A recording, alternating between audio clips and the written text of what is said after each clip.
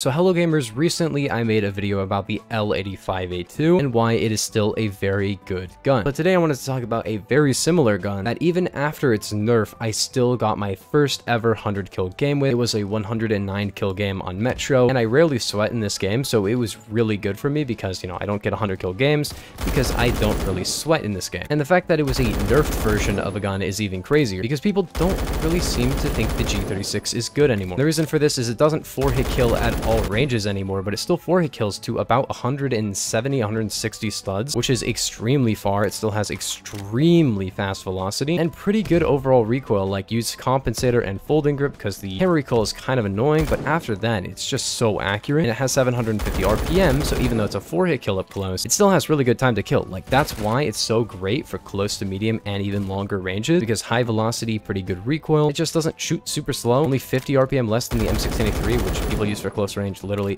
every 1 second. So, and people say, yeah, 300 conversion. Now, you don't even really need 300 conversion, and even though the K2 did get a nerf, K2 by default is still a little bit, in my opinion, better than 300 on the G36, and there's not really a ton of reason to use the 300 conversion even. So yeah, that's why I do recommend this, is because I think even if you use AP, it has like 5 less 4-hit kill range, so maybe just use AP on this gun. The 4-hit kill range is insane. You can still use AP on it. Maybe I'll make a video about the Scar L still having a 4-hit kill and maybe being better, but honestly, I still feel like this is going to be an overall slightly better gun for high kill games because of the RPM. Yeah, it's not going to 4-hit kill at any range, but yeah, it is really good still. Reload time is overall not the best. Hits to kill are not amazing. It can 3-hit kill if one of them is ahead, so it's not going to be super broken anymore. I still feel like the 4-hit kill ranges was a little bit too much. I would like to see it have a 1.05 times torso multi so it can 4-hit kill torso at range. But I'm going to be real, it's still great. Like, the 4-hit kill range is really far, and it's still a very consistent gun. And I've been using it way more after the nerf and liking it way more after the nerf than before, which is weird because it's not really better. It's just worse in